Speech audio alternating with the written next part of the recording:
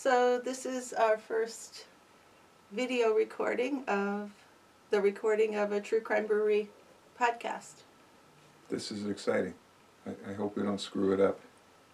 Not too badly. Well, I'm sure we will, but it's just showing it's like behind the scenes. Right. At a TCB episode. And when I think back to when we first started doing the recordings, the podcasts, we were horrible. So there's no downside to this, right? No. Worst case scenario, I just won't put it out there. Okay. See? Yeah. So we're good. Okay. Let's do this. All right. Let's see. I have to do a double check.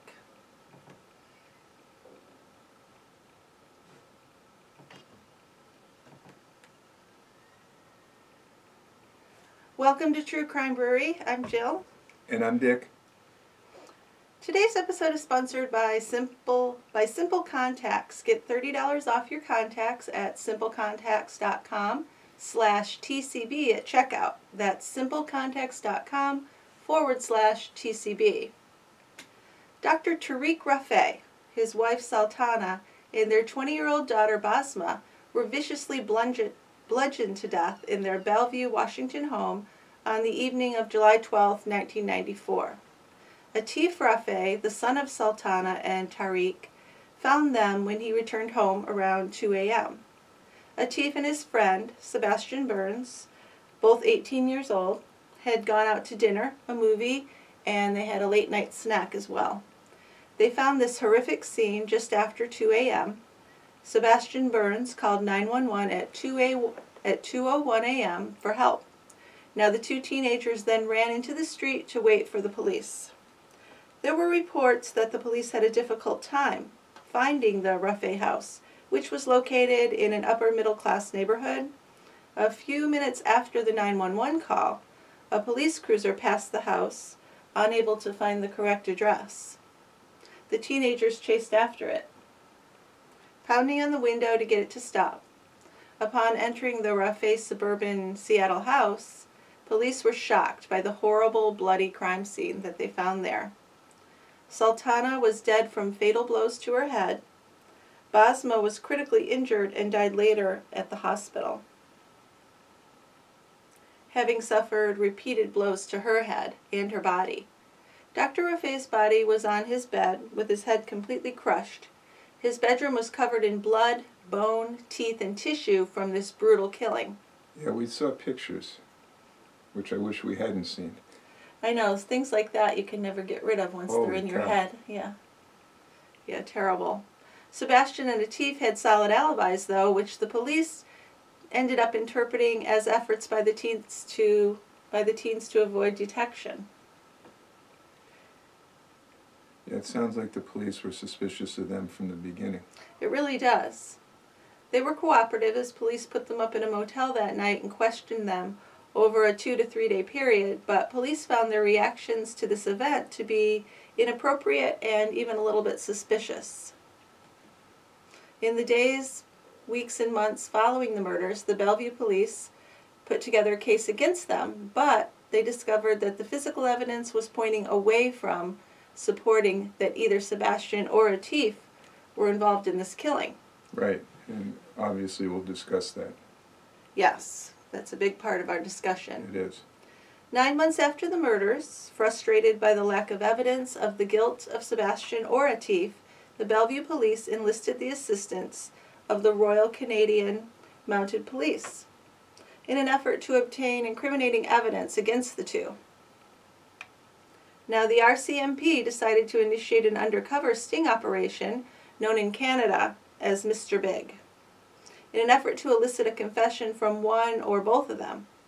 Evidence from a Mr. Big operation is not admissible in the United States unless it's obtained outside the country at this time that this happened. At this point, the teens were living in Canada.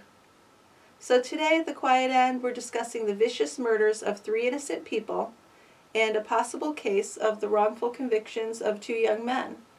Their confessions, given under a method that is illegal in the United States and has been declared illegal in Canada now, are what convinced them and what keeps these guys in prison today. In Unfortunate Sons, The Convictions of Atif Rafe and Sebastian Burns, we look at the Mr. Big method of obtaining confessions, the other suspects in these murders, and the trials and appeals in this case. But first, of course, let's get the beer review because I'm sitting here with an empty glass. Well, we have to do something about that. We don't do, yes. So today we're going to talk about Dragon's Tooth Oatmeal Stout, which is brewed by Elysian Brewing Company in Seattle. So it's an oatmeal stout. And these are stouts that are medium to full-bodied, sweet and smooth due to the addition of oats in the brewing process. So they're pretty nice beers. This one's 8.1% alcohol by volume, so it's up there, but it's not a real heavy hitter. That's good. But it's up there. It's enough for sure. Yeah. We won't be drinking too many of these. No. So it's a near black color. I mean, a really dark brown. Call it black. There's a thick, fluffy tan head and some pretty lacing to it. It has a nice roasted malt and grain aroma, which translated to a chocolate and oatmeal taste with a hint of coffee. This is a heavier bodied beer, very nice to sip and savor, and a good beer. Nice, So thanks, Dick. I'll pour you some. Let's open it up. Have you got your special True Crime Brewery bottle opener with you? Of course. See? Yes, very nice. So let me open this Okay. and pour some for you. Oh, it's dark. And some for me. Gracias.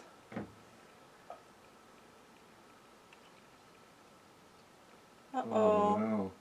Good thing I brought backups. Okay.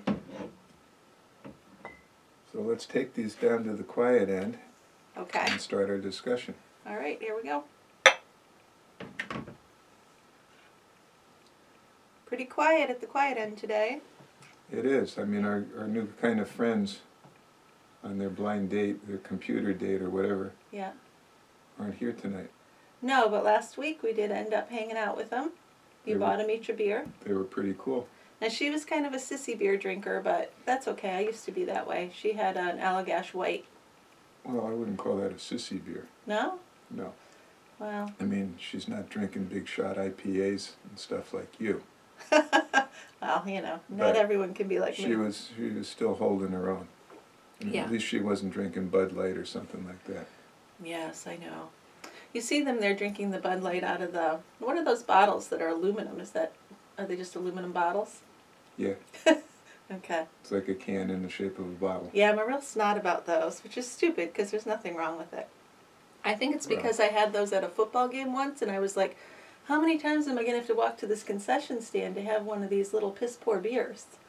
They only let me buy one at a time, I think. Right. And the only thing you're going to do with those is pee your brains out. And I'm not a big football fan, so it wasn't really helping me get through it. Sounds like a fun time.